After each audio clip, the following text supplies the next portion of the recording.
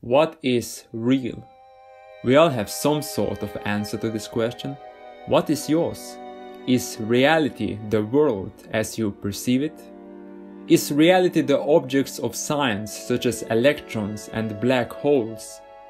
Is reality the divine forces that govern the universe such as imagined by religions and theology? What about numbers and the laws of mathematics? Are they in some sense real?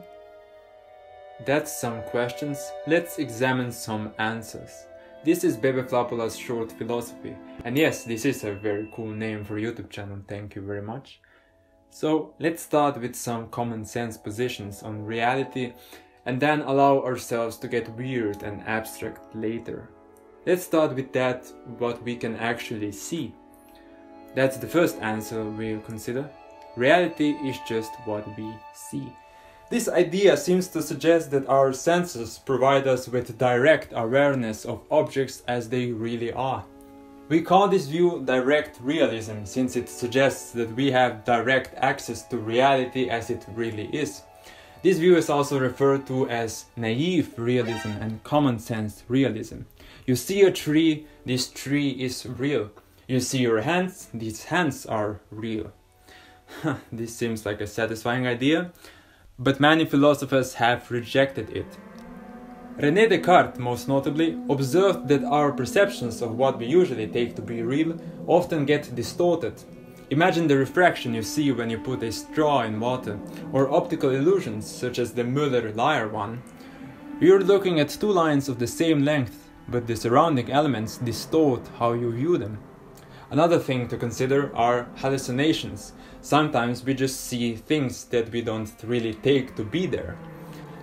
Descartes proposed that what we really see aren't the objects themselves, but rather representations of them, sensory data that mediates our perception of the external objects thereof, in much the same way that pictures mediate what they portray. Take this picture, for example. We have two explanations. Either the highest demons of hell have inflicted themselves upon the soul of this mortal, or we take in account how the picture mediates reality and how the specific characteristics of the camera lens created this red eye effect that we see. Commonly we take pictures to be faithful representations of what they are of, but in any case we have to interpret them. We don't just take everything they would display to be real. If this is how we view our perceptions of reality, we have adopted indirect or representational realism.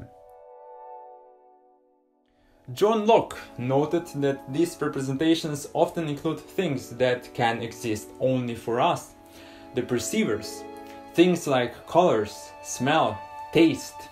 For example, when one sees an object as red, we don't take this redness to actually exist, but rather we say that it is produced by the arrangement of atoms on the surface of the object, which reflects and absorbs light in a particular way.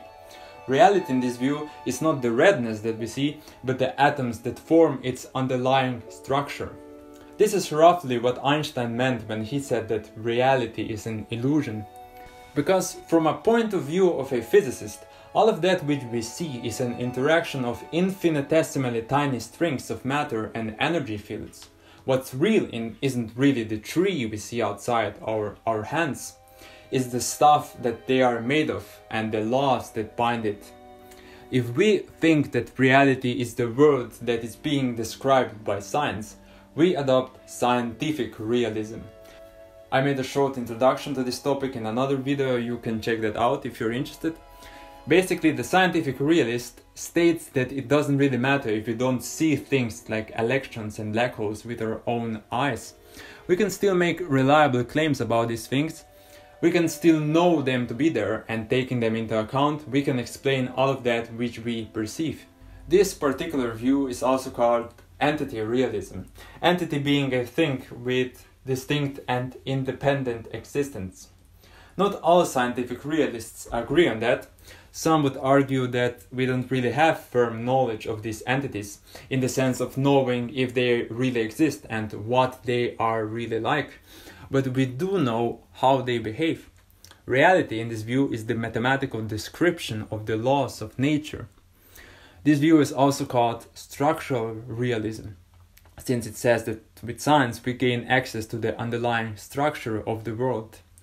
So if we use mathematics to describe reality, what are numbers? Do numbers exist?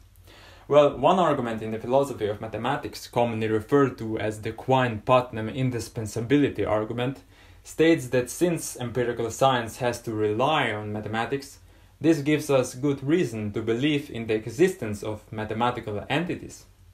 In this view, whenever a scientific theory refers to some mathematical entity, it is actually philosophically committed to the idea that this thing, this number, this equation exists somewhere and in some sense. This theory can be considered to be a form of Platonism or Platonic realism. As you probably know, Plato postulated the independent existence of abstractions, such as the chairness of a chair and the humanity of a human. This idea was influential through the history of philosophy, especially in regards to the philosophy of language, since it made sense with how the meanings of words were historically understood. Take just this example. When we say chair, supposedly we refer to a chair. But when we say good, what do we refer to? We can't refer to something that doesn't exist. That would make no sense. Therefore, this property of being good has to exist somewhere in the clouds, perhaps. I don't know, it is being widely disputed. This is also the line of thought that led to the so-called ontological argument for the existence of God. When we say God doesn't exist, we first supposedly refer to this thing called God, and then we just deny its existence. If we were right and this thing doesn't exist, what did we refer to? To nothing? Then it would seem that our statement was meaningless, because this would lead to a contradiction. According to the ontological argument, we have to accept the existence of God. The reason that we can talk about God is also proof that God exists. But what if I say that unicorns don't exist? So unicorns exist too, since denying them would lead to a contradiction. How about the claim round squares don't exist? Do we have to accept even the existence of things that are inherently contradictory? Alexius Meinong actually did bite this bullet and formulated a unique type of realism that claimed that just everything that you can and can't think of exists. This view is commonly referred to as Meinong's jungle, because of how packed the universe seems to be according to this view. That's just weird and crazy, you might think. And yeah, even in philosophical literature, theories like that get frowned upon. Platonism and Meinong's jungle get often described as being ontologically inflated, ontology being the study of what exists, and inflation referring to the theories needlessly multiplying the entities that they posit. All of this is in a direct and radical opposition with a philosophical rule of thumb called Occam's razor, that prompts us to accept simpler theories about the world rather than complex ones. So there is some pressure in philosophy to reject these theories. Another thing to consider is that language doesn't really work that way. It's not some magical device that could directly refer to things in the world, but rather language maps words to ideas and concepts in our minds. When we use the word God, we're referring to this idea or concept that we have in our minds, not to something that lies outside of ourselves. Anyways, as you can see, when asked the question of what reality is, philosophers gave very different answers. And this right now got weird and abstract really fast. This tends to happen when our philosophical theories about what's real part from what we can perceive. That's also why the more common sense realism is so intuitively pleasing. It's simple. But there's also another view on perception that we have to consider. Let's go back to the representational realism for a moment. We said that reality in this view is mediated through our senses. It's distorted. But if all we have access to are these supposed representations, these ideas, why do we think they actually represent anything, since we never see what they represent? I mean, we never see the objects themselves. Therefore, for all we know, these objects themselves could just not exist. This idea was famously presented by George Berkeley. He adopted a theory of reality we call idealism. Ideas, these supposed representations, being the only things that actually exist.